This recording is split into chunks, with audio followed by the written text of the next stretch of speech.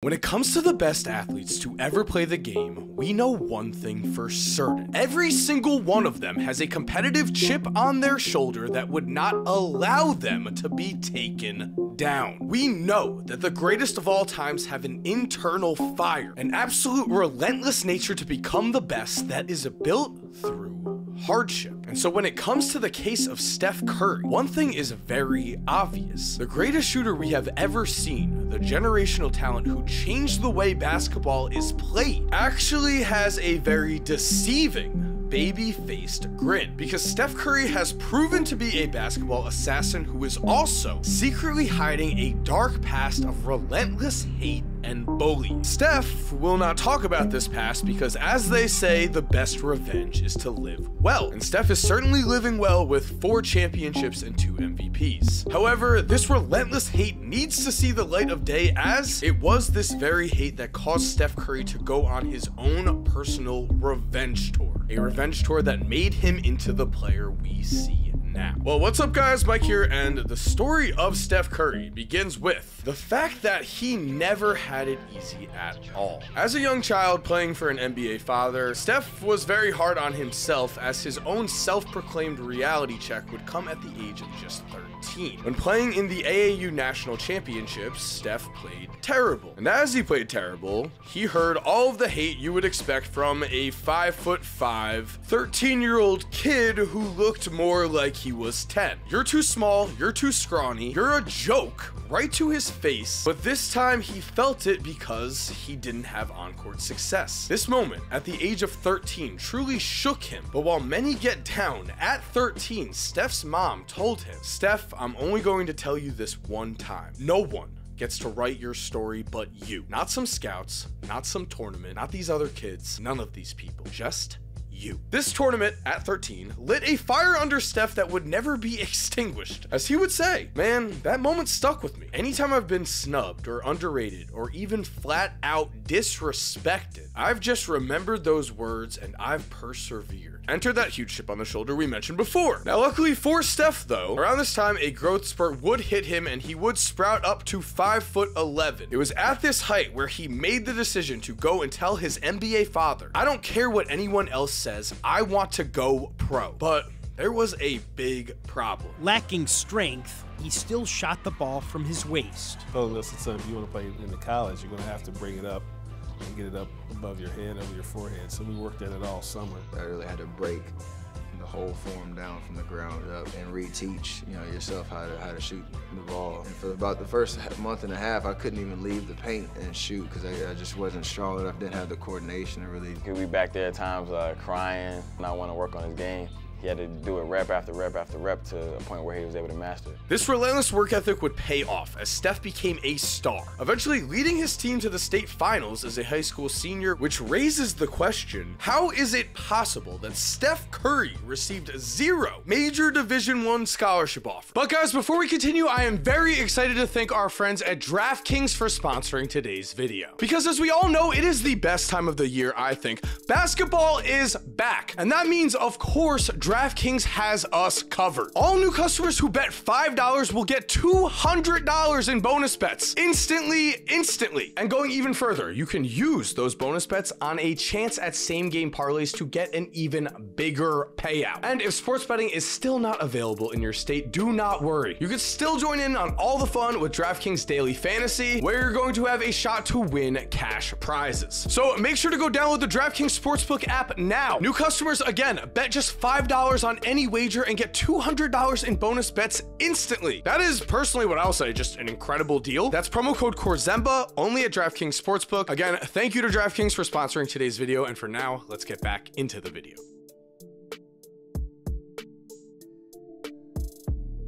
You want to play for Duke, NC State, Carolina, and Wake Forest. I don't ever remember even seeing him. I do know that when I did see him, I thought, man, he is little. The big-time schools didn't recruit him because of his appearance, I think, his size, his stature. People just saw him as a low-major, mid-major guard that they were a dime a dozen.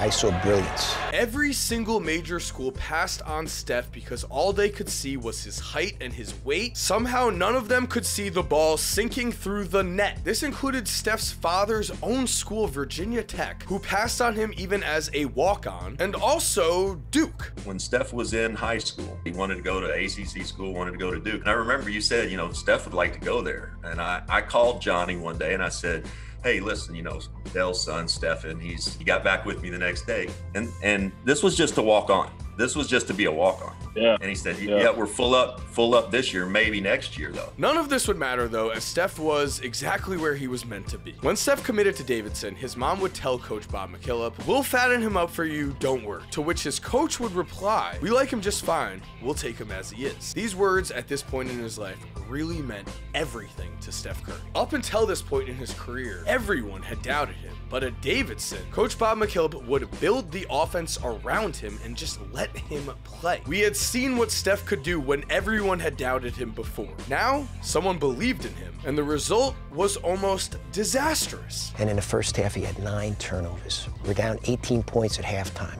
Put him in the starting lineup in the second half. We won the game. He had some probably doubts creep in my first college game where I had 13 turnovers. Yes, 13 turnovers in his first game. However, just like at the age of 13, this first college game was a real pivot moment for Steph. Despite the 13 turnovers, Davidson would win, as his coach lived up to his word and believed in him, playing him 35 minutes despite the on-court mess. Steph would not take this belief for granted. And in just game 2, the seeds of the Steph Curry experiment were proving to work. In game 2 against the University of Michigan, Steph would score 32 points and prove to himself and everyone else he not only belonged, yet again, he was a star. As a freshman, Steph would average over 21 points per game as Davidson won 29 games and made the NCAA tournament. However, despite this, Steph still received absolutely zero NBA draft buzz. There was no will he or will he not come back. There was, however, a new twist. Steph was now a major school darling. Every elite team, including Duke, wanted Steph to transfer to their program now, to which he replied, At the end of that year, everybody in the country wanted Stephen. And when I say that, everyone, Kentucky, Tennessee, everyone wanted Stephen to come. Duke, everyone. And you called me and I said, well, what's up? He said, Dad, if they didn't want me then, I don't want them now. And said, I'm staying at Davidson. Yes, Steph would tell his dad, if they didn't want me then, I don't want them now. In year 2 of college, Steph helped little Davidson earn a 10 seed, as Steph himself averaged over 25 points per game as an All-American, already very impressive, but the true greats step it up when it counts. Wouldn't you know it, Steph Curry stepped up. First came Gonzaga. Gosselin, and Lovedale keeps it for him. Curry! Are you kidding me? And he points over to his parents. Stephen Curry leads Davidson into the second round. Then in the second round versus number 2 seed Georgetown and future NBA All-Star center Roy Hibbert. Tennessee at 2 in trouble. Here's Curry. Oh my goodness. Another 3. The 2 in the Midwest is in serious jeopardy after losing a 17-point second half lead. And talk about David and Goliath. I submit to you, Davidson College to the Sweet 16. This was a March Madness defining win. It is still shown, but Steph was not done yet, as Davidson would blow out Wisconsin and then match up against Kansas for a trip to the Final Four. Now Curry, step back off the dribble, got it. Big time player, Steph Curry. Curry lets it go, and buries it, picks it out, Richard! And it's over!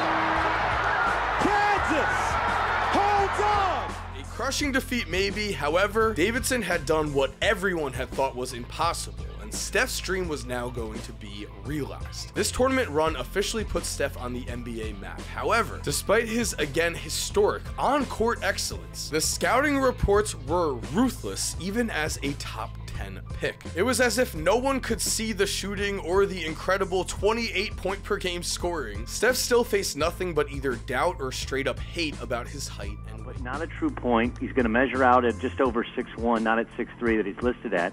And there's just a sense that he's not the big-time athlete. Look, if he wants to be a pro, he's going to be a first-round draft pick.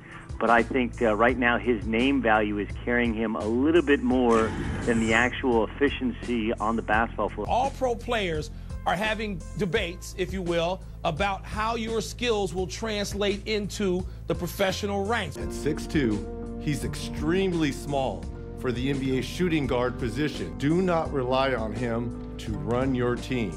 That was the draft report on Stephen Curry. These fears were heightened as Davidson failed to make the NCAA tournament in Steph's final year as a junior. As also in his final game in college, in the second round of the NIT, Steph was outplayed by future great NBA role player Patty Mills, but I'll emphasize great role player Magic Johnson ended his college career beating Larry Bird in the NCAA tournament final. The all-time greats do not usually take L's in the second round of the NIT to role players, so cue more hate, but this doubt would only make Steph work harder. And yes, the Warriors were the ones that bet on him, but instead of the Warriors treating him like a future franchise player, Steph Curry was bullied by his own veteran teammate Monte Ellis, who was also a smaller scoring guard that was clearly threatened by Steph's style of play. On top of this, Jeremy Lin recalls Keith Smart, Steph's coach for his first 2 seasons, just did not like Steph. I was with him my rookie year. The coach that we had didn't believe that much in Steph and would bench him a lot. Get on him, yell at him a lot, was just really tough on him. It almost became normal that every fourth quarter, he would get benched for a certain stretch. Keep in mind, this was in Steph's second season, and the cherry on top here was when management almost made the decision to trade Steph Curry for Chris Paul. But the Warriors trade for Andrew Bogut, and they trade Monte Ellis. Rumor has it that the trade initially was for you to go to Milwaukee, and Monte Ellis to still be here, Bogut coming in. Coach Jackson pulled me out at the locker room. He's like, yo, I said, I'll let you know, like, they wanted you in the trade. He's like, I kind of stepped into and said, I'm going to give you the keys. Ethan wrote that in 2011, the Warriors attempted to trade Steph and Clay to New Orleans for Chris Paul, adding that there were a few teams that could have acquired the Splash Brothers. He also wrote that it wasn't the only time that they tried to trade Steph Curry. As at the time, they were afraid of Steph's ankle injuries, but all of this led to another turning point, the 2013 playoffs. At this point in time, Steph had played 4 seasons in the league, but was not yet an all-star. The doubts were still fully there if he was going to be a consistent franchise player, let alone an MVP, until the 2013 playoffs started to change the tide. The Warriors would take down the Nuggets in the first round, and then against a Spurs team that would beat LeBron in the finals. Okay, this is a basketball drill. 8-point lead, and now it's 11. Curry again, 29 points. And here is Curry hitting another 3. Diaw now defending Curry, goes right back and floats it in. Pushing it up, down by 1. And here's Bazemore. 3 with 1.2 seconds left. Overall, that is how this series went. The Warriors were close. They showcased their true potential, but overall, they were just not there yet. Despite this though, we had a turning point. The very next season, Steph Curry was named an All-Star, and the year after that, he was the league's MVP and an NBA champ. A rapid leap in success to those who were not paying attention. But to everyone who was, which was not many, the Warriors had 28-1 odds to win the title going into the 2015 season. But everyone close to Steph Curry knew not to ever bet against him. Because if there's one thing we know about Steph Curry's story, it is this. It contains doubt at every single turn. But through that doubt came a 2-time MVP and a 4-time NBA champion. Through that doubt came the greatest shooter to ever live, a man who changed the game of basketball. If there's one thing Steph Curry's story really tells us, it's that he proved you can turn doubt and hate into your own personal motivation. You can turn doubt and hate into greatness. So thank you for watching, guys. I hope you enjoyed this new video. If you're new to the channel, make sure to subscribe and turn on post notifications. That way you never miss a video. If you're already subscribed, thank you so much for supporting. You're awesome. We all know it. And as always, have an awesome day, guys, and cue that music. If you're still here while the music is cued, here are 2 videos I think you are definitely going to enjoy. I mean, personally, I think the one on the left might be more your style, but the one on the right looks pretty awesome too. Click one, let me know what you think. And again, have an awesome day.